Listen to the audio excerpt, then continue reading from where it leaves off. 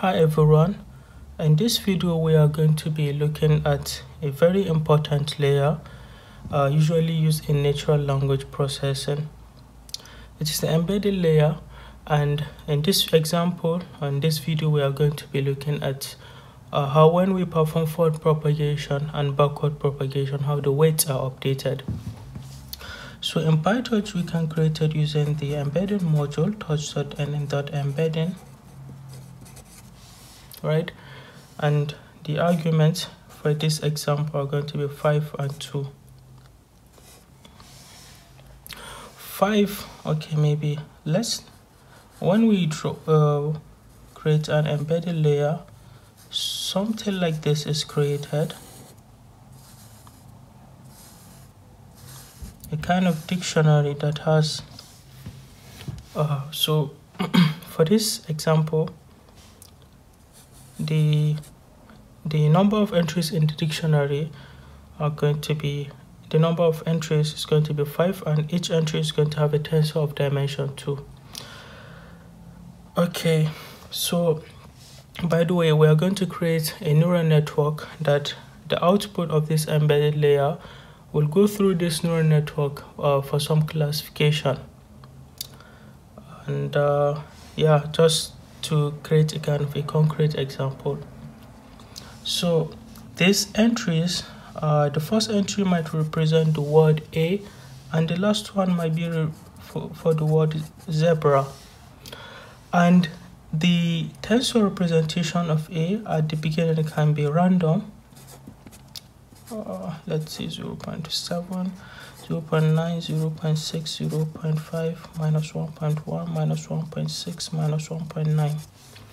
Okay, so the input of, okay, let's maybe create our neural network. The neural network is we are going to be using, will have 2 layers.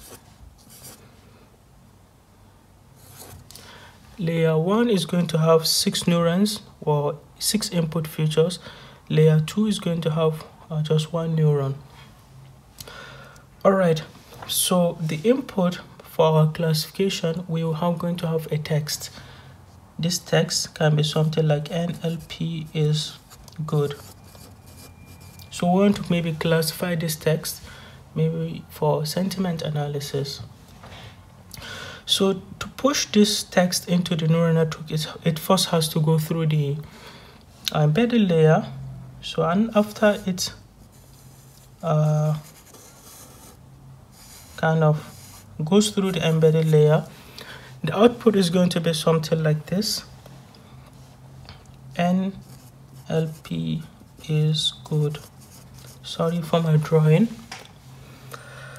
Maybe we can highlight some of this. So this is the embedded layer, and this is our neurons. I just don't want to make the kind of the diagram to look dull. That's why I'm maybe highlighting. So this is our neural network.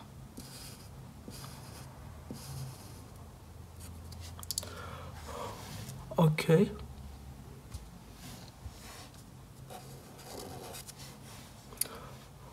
And this is the input. NLP is good.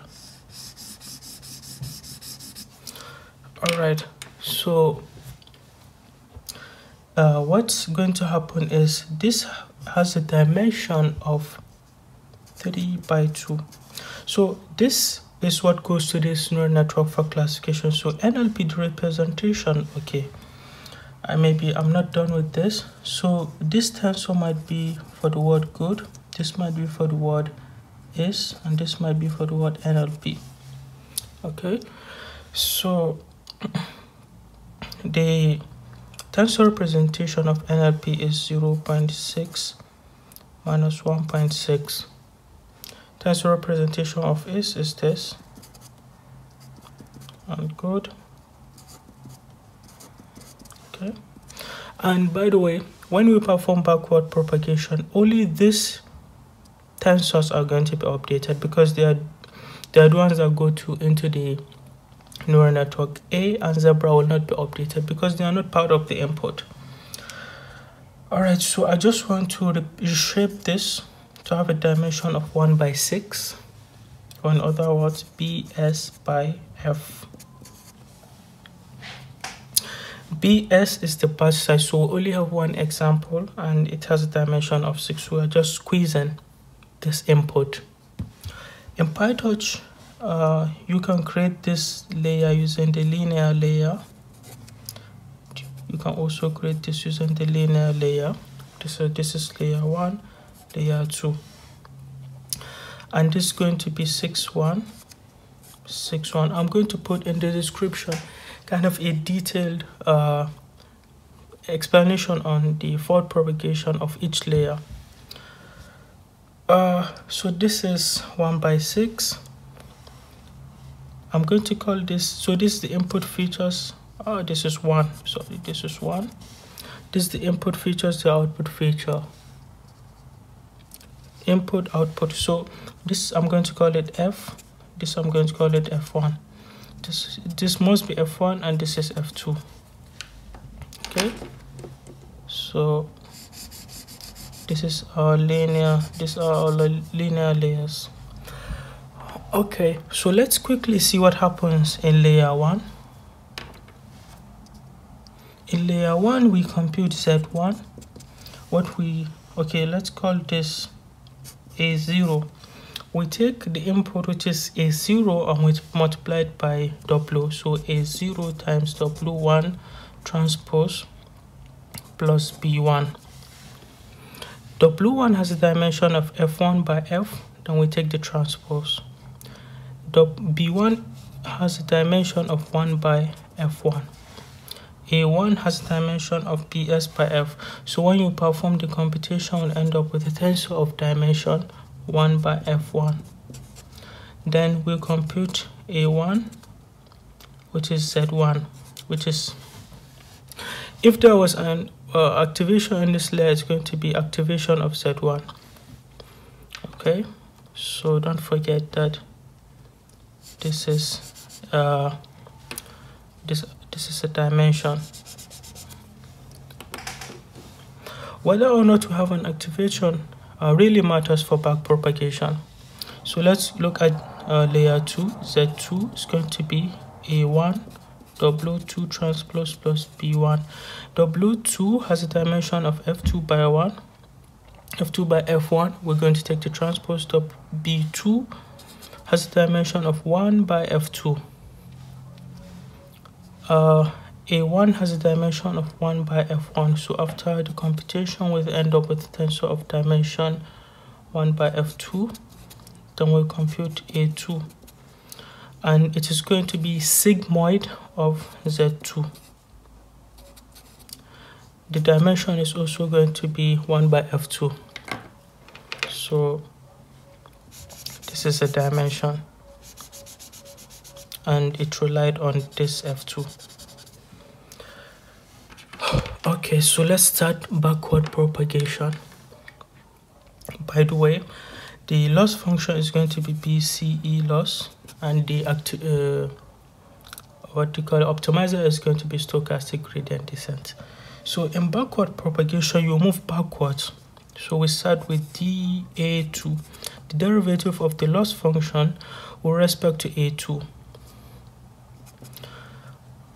When we derive the BCE loss, I'm not going to get into the calculus, but the formula is this. And the dimension, the resulting dimension is this. If you really are interested in the forward and backward propagation, I have made a video before. It's going to be in the description. Then we compute dZ2. It's going to be dA2. It relies on dA2 multiplied by sigmoid of Z2 multiplied by 1 minus sigmoid of Z2. The resulting tensor will have a dimension of BS by F2. So we have what we need to compute dW2 and dB2. So dW2 is going to be dZ2 transpose. If this was 1, D1, dW1, this will be dZ 1 transpose multiplied by A1. So if this was DW1, this would be A0 multiplied by 1 over batch size. When you do the computation, you end up with tensor of F2 by F1. So these are all dimensions. Quickly, let's look at DB2.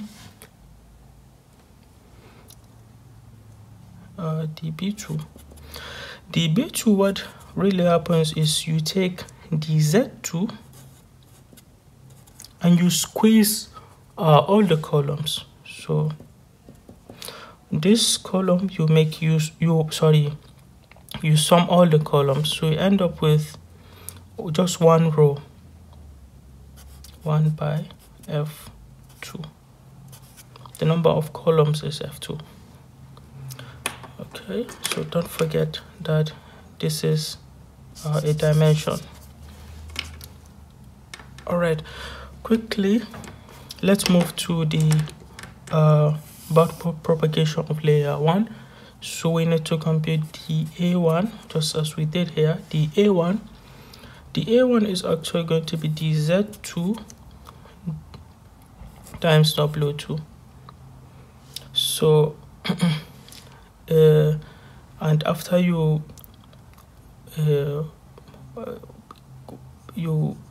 multiply the tensors, you end up with a tensor of dimension BS by F1. Then you compute DZ1. DZ1, similar to here, it's going to rely on the A1. So if this was 5, DZ5, this is going to be the A5. You will end up with tensor of dimension.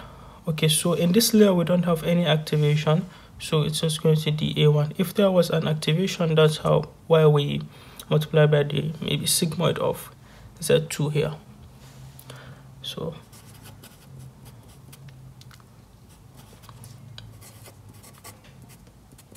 DZ1 transpose A0. Okay, and after you multiply, you end up with tensor of dimension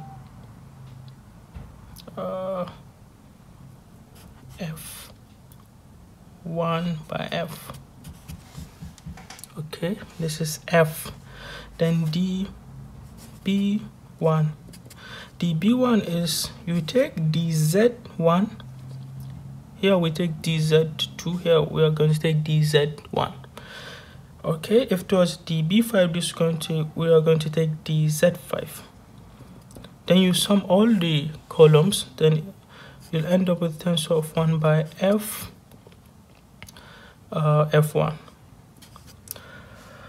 All right, maybe I should have mentioned this. We need to multiply whatever you have here, multiplied by 1.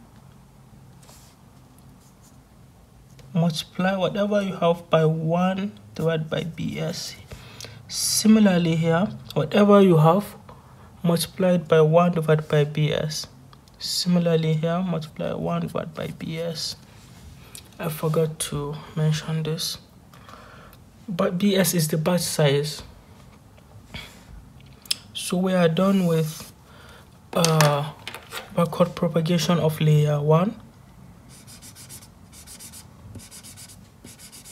These are all dimensions. Quickly, let's move and see how the weights are updated here. So we compute the A0, it's going to be DZ1 times W1, and DZ0 is going to be the A0. When you perform the computation, F BS by F, this is going to be the dimension. DZ0 BS, if we don't forget, DS is 1 by BS is 1 and F is 6, so we are going to reshape it to 3 by 2. Okay, so to update the weights, what we need to do is we take DZ dz0 transpose. dz0 transpose will have a dimension of 2 by 3 transpose of this. dz0 transpose. We multiplied by a special matrix.